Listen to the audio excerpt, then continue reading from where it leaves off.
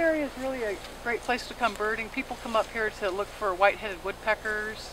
If the area were less impacted, and definitely not the way we're going with drilling and so forth, it would be a good place for northern goshawks, great gray owls.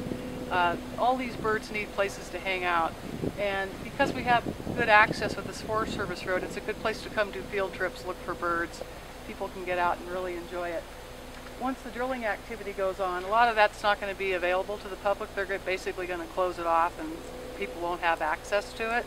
And that doesn't seem quite right. I mean, these are the public's lands and everybody would like to enjoy them. So not only would this operation be impacting the land itself, but it's going to impact our ability to be able to come up here and go bird watching and enjoy the wildlife that are here.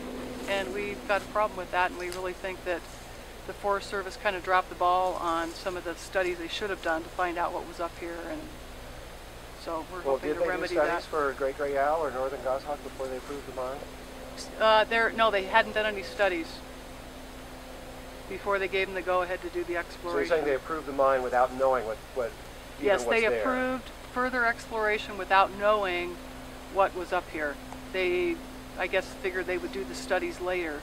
Now, for us, that seems a little backwards. Seems like you should do your studying first so you can figure out maybe what the impacts are going to be, and then that would determine how you would let a company do some exploring. But since they didn't have that information, that is not going to happen. So we don't think that's right. We think that studies should come first, and then that helps you decide how you're going to let the exploration take place.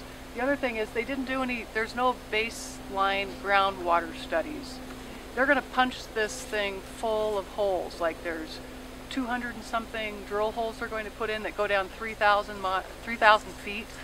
And basically when you do that, you connect all the strata of soil from the top to the bottom so that whatever's flowing in, they can at that point all mix together. So if they do that and you have no groundwater study, when problems start to occur, you can never point back to the exploration because you have no data to prove what it was like before they started doing that. To us, that seems like a really serious problem. They should definitely have done some groundwater baseline studies so that as they do explore, if that were the case, then they could see if things changed and they would know what changed. But at this point, they have no way to measure that because they don't have any baseline information.